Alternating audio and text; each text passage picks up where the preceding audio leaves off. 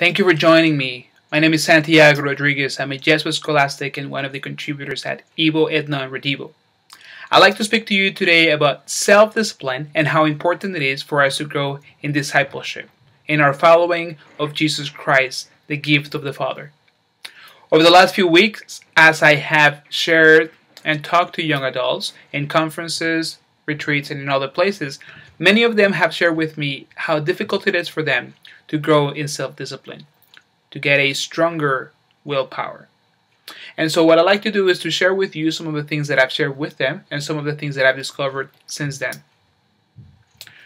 One of the first things I told them, one of the things that I discovered as I analyzed it, is that self-discipline and discipleship, really the words discipline and discipleship have the same root, the same word as a root, and that is the Latin word dicere, which means to learn.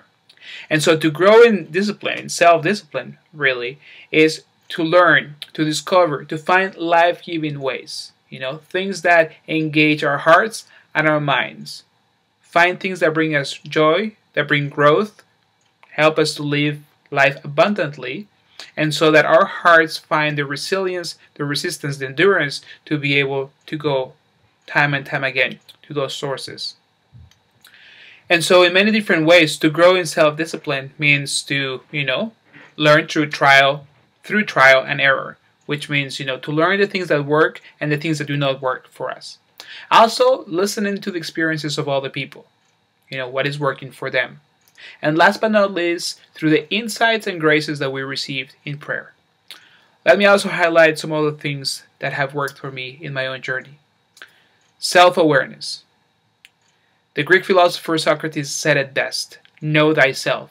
As we engage in experiences such as, the examination of consciousness, as we become aware of how God is present in our lives and how we are responding to that presence, we also learn, the areas of our lives where we need to grow, the areas of our lives where we need God's grace to work. Also, the sacraments. There is no better way to grow than to become more like Christ through Christ himself. As we frequent the sacraments, as we celebrate those sacraments, it is God's own life that takes flesh in us. And so little by little, our hearts learn to give more, learn that endurance, that love for what is good and beautiful, true and sacred. And they find the resistant endurance to be able to go time and time again to those sources of eternal life. Community or companionship. It is extremely important and very important for us to take the time to be with friends, to have healthy friendships and companions, people who love us, who inspire us, engage our hearts and our minds, but also people who will keep us accountable, people who will help us to curb our enthusiasm for base things.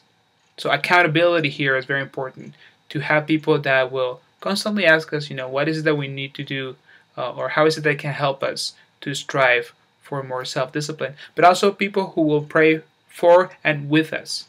And that is very important in our journey to become better disciples.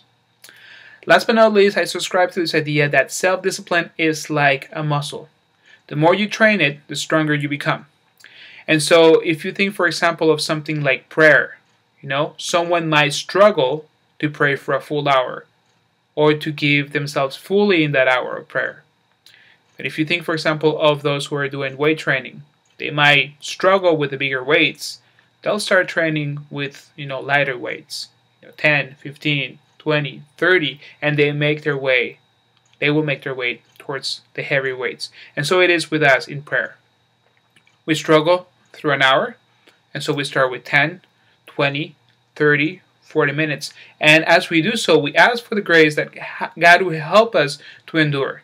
And so we receive endurance, the resistance, the resilience to stick with it. So these are some of the ways that have helped me to acquire life in abundance, to acquire more self-discipline. And I'm not perfect. I'm still struggling in many different ways.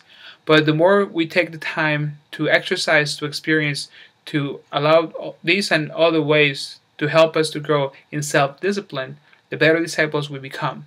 The more time we take to pray, to be with companions and with friends, the more we're able to give of ourselves and help to build the kingdom of God. Thank you.